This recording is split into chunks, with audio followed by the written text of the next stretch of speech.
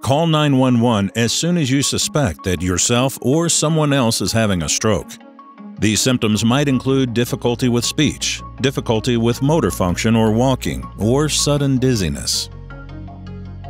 Once you call 911, you'll speak to a trained emergency medical dispatcher who will collect some information from you.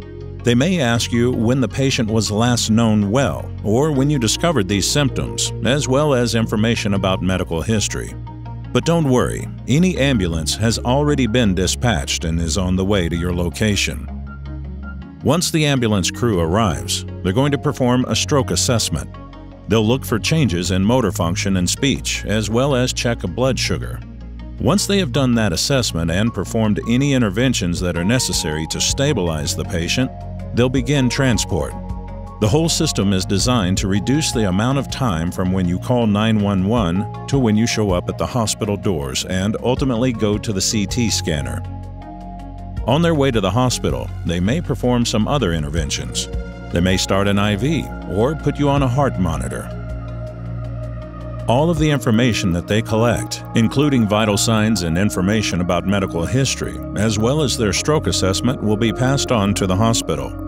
The communication system between emergency medical dispatch, EMS, and the hospital has been designed to help to efficiently collect information and get that information to the people that need it as quickly as possible.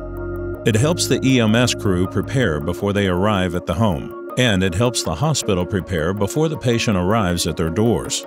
When you arrive at the hospital, there'll be a team waiting for you. This team will collect information to get you registered as well as any relevant medical history and collect information about previous visits to the hospital. Typically, you'll be brought to the CT scanner on the ambulance stretcher which you arrive on while moving you to the CT scanner.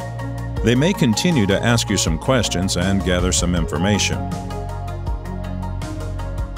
Although you might feel overwhelmed by all the staff, the goal of this team is to collect the information as quickly as possible so they can get you to the CT scanner or CAT scan. This will take an image of your brain, which will help the medical staff determine what type of stroke you're having, as well as the severity of that stroke. When it comes to strokes, time is of the essence.